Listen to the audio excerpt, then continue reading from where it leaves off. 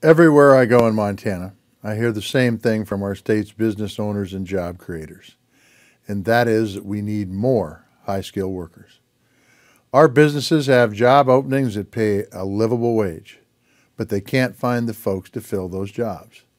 And that is why I'm so appalled by this administration's reckless decision to privatize the Trapper Creek Job Corps Civilian Conservation Center.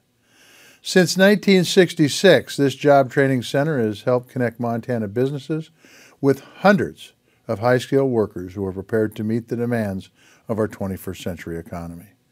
High-skilled workers who once struggled without much direction and now have the skills to forge their own path. Skills like carpentry and masonry, welding, and firefighting.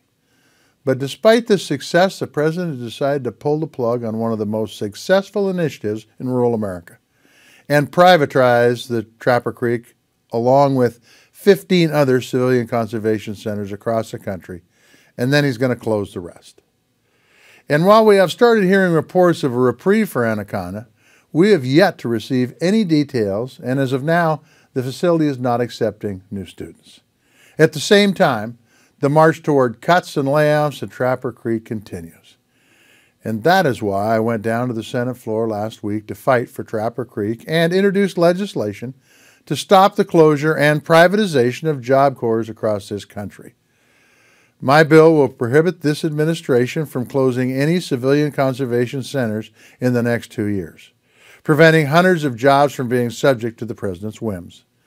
And I won't stop until we get a firm promise from this administration that centers like Trapper Creek are here to stay.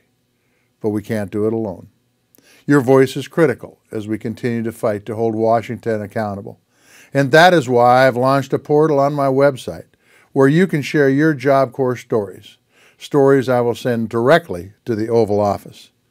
Together, we can show the president and this administration that we won't accept this reckless decision. Together, we will save Trapper Creek. Good luck and keep up the good work.